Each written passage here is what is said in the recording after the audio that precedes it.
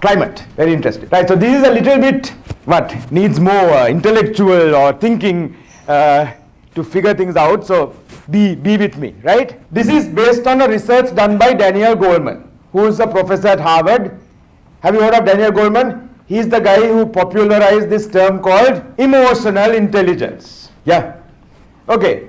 So his research shows a strong positive correlation to financial results when the organization has these aspects in their climate, and that is why we are talking about. And he shows that about 1/3 of the results are coming because of these aspects of climate. I think that's makes sense, right? 1/3, 33% or so, is coming because of these things in the climate. Flexibility to innovate, yeah. Not much bureaucracy. People are taking responsibility. People are putting their hands up when they make a mistake. They are accountable for things. Yeah, and all the other things that we looked at, right? That's Richard Boyatzis, professor at Case Western Reserve University. So startling results, right? Startling results. His research shows 50% of people in leadership positions are not adding value at all. Isn't that scary? 50% of people in leadership positions not adding value at all. This is a study done in the States. Now imagine if that is done in Sri Lanka. Would it be better or worse? Worse, right? Because why? Not that we have worse people than the States. In the States, it's a hire and fire culture, right? Even in a hire and fire culture, you know what hire and fire is? If you don't perform, you come the next day to work, you have a pink slip on your desk and you say, go home. And that's it. No labor tribunal, no nothing, you're out. Even in that culture, if 50% are not adding value, in our culture, where everybody is securing their jobs, because you can't fire them, I think that is going to be significantly higher. All right? 20 to 30% are adding value in one person's point of view.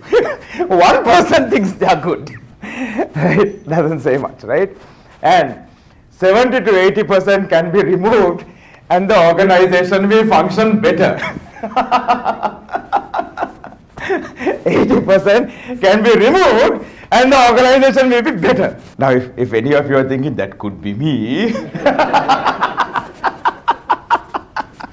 I hope it's a good wake-up call.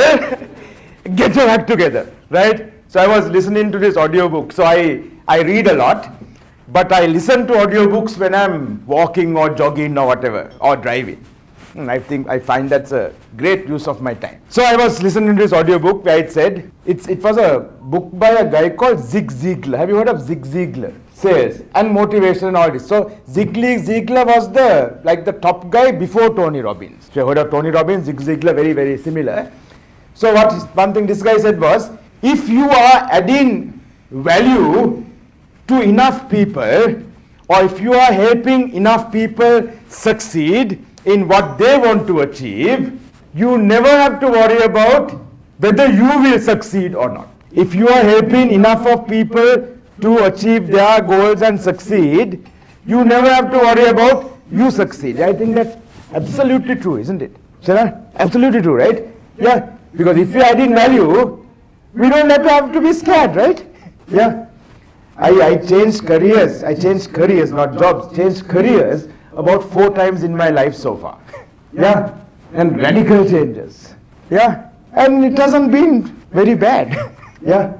So as long as you know you are adding value and you have high self-esteem, high self-confidence, not Bodu self-confidence or Bodu self-esteem, but built on a solid foundation, you can do anything, anywhere, in any circumstance.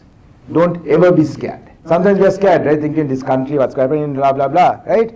No. I always tell people, Sri Lankans are not the 225. Sri Lanka is not the 225. Sri Lanka is us. Correct? We are Sri Lanka. So if we all turn things around, the country will turn around. Yes, there are policies and all of that. This is not sugarcoating stuff. But you find a way. So, yeah, correct?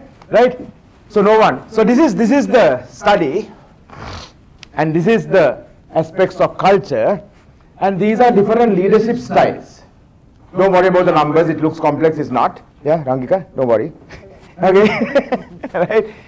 So what this shows is there are 6 different leadership styles which I will teach you, which we will go through. Some of the leadership styles have a strong positive correlation to build in a better culture.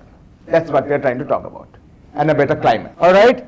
So strong positive is authoritative, affiliative, democratic, and coaching. Strongly negative is coercive and pace setting. All right? And out of the strongly positive, the strongest is authoritative. All right? So what they're trying to say is, the more we use the styles which are in black there, the better. Yes? The less we use the styles in red, the better. Not to say the styles in red should never be used. They have their time and their place. But caution, don't use too much of them. It could be a negative impact. Are you all with me? Are you all following?